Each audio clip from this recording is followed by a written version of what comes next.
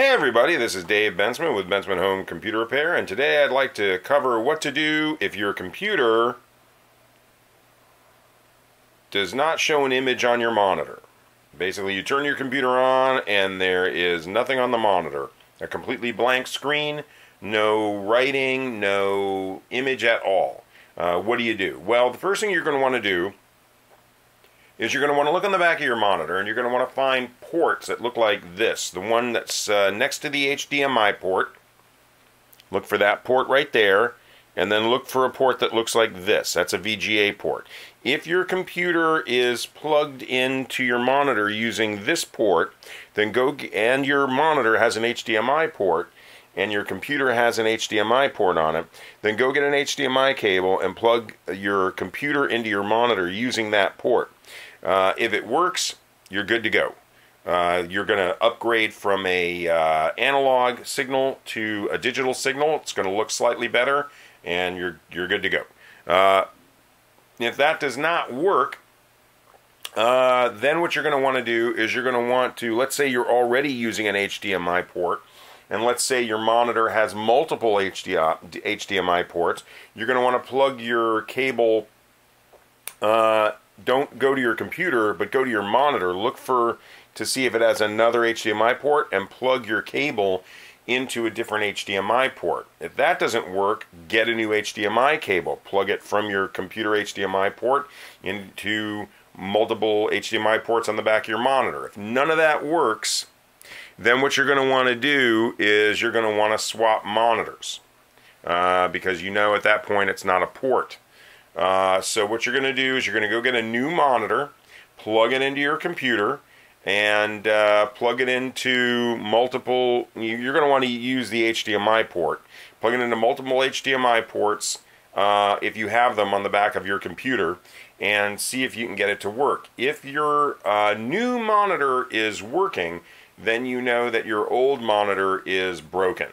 And if your new monitor is not working, then you know that your old monitor is probably okay. And if you have another computer in the house, you can plug your old monitor into the other computer. And if the old monitor works on a different computer and your new monitor does not work on the computer you're trying to test it on, then you know you got a problem with the computer there. So what you need to do is, if you have a problem with the computer and it's super old, and when I say super old, I mean older than 4 years old, you're probably wanting to get a new computer.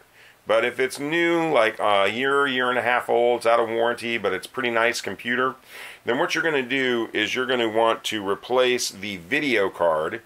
And you see these expansion ports right here? That's where a video card would be. A video card is a card that slots into the motherboard, and it has one of these ports on it, either a VGA or an HDMI or a DVI port. And what you're going to want to do is you're going to want to take the side of the case off, pop that card out, and then pop a new one in. And then what you're going to also have to do is take your power supply. That's what this thing is right here. It's where your power cord plugs into. You're going to have to disconnect that and get a new power supply, probably, because OEM power supplies are usually not powerful enough to power video cards, and you're going to have to replace that.